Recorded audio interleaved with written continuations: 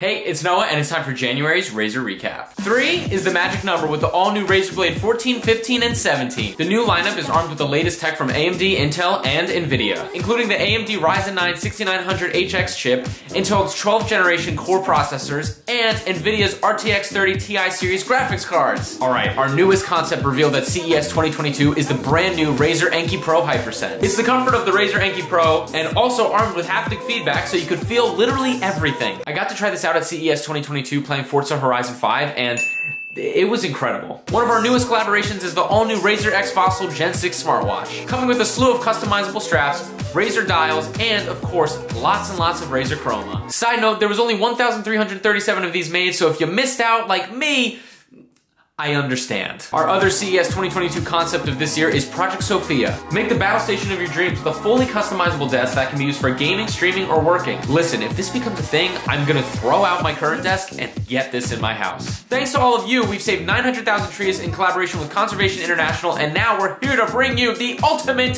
Snakey Snake keycap! The Hello Kitty editions of the Razer Kraken BT Kitty and the lumbar support cushion are now available. Stay tuned for more pre-orders of the Iskar X and the Death Adder Central plus Goliath's Medium combo pack. We just collaborated with Karyuma to create the ultimate Snakey Snake sneaker, and it's made from natural and recyclable materials, including 100% vegan insole for maximum support. And finally, the biggest announcement of them all. If you've ever wanted your head cushion to include Chroma, well now we've done it and we've released the Razer Head Cushion Chroma!